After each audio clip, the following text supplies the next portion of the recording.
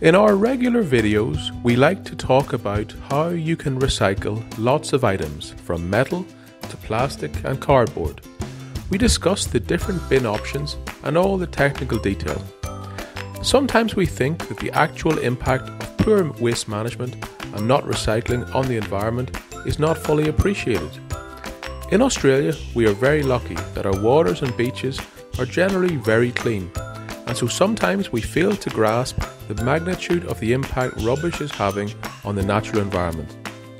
Today we will cover the Great Pacific Garbage Patch, which is the largest and probably most famous of the zones of plastic debris accumulation. What is most scary is that there are actually 5 of these huge zones in the world with very similar characteristics. So, what is the Great Pacific Garbage Patch? Basically, it is an accumulation of waste plastic in the middle of the ocean. Scientists estimate that roughly 2 million tons of waste plastic enters the oceans every year, and they have to end up somewhere.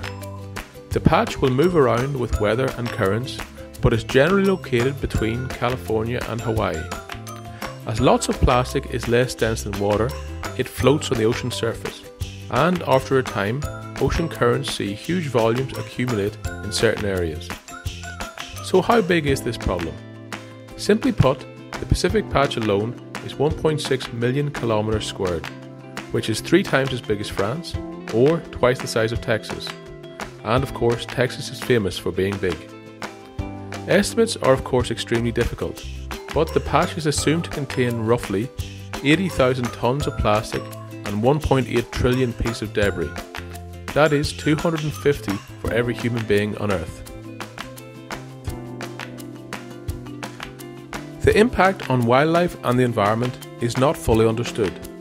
The plastics eventually break down into microplastics, which attracts marine life. In 2021, we are at a position where plastic has entered the food chains in the oceans globally, and nearly everything we consume will likely have some plastic component. Entanglement of marine life is also a huge issue, such as the case of turtles and plastic straws that attracts a lot of media attention. I hear you ask, so what can be done? Of course, the technical issues of fixing this problem are huge. Being in the open ocean is difficult at any time, let alone retrieving and transporting huge volumes of waste plastic. Thankfully, there are a number of projects underway in 2021, such as the Ocean Cleanup, which we link to below. This project uses floating barriers to capture and contain floating plastic and has had some trial success. It is only a start, but this will certainly be an area you will hear much more about in the years to come. For lots more recycling info, visit us at waster.com.au and like and subscribe below.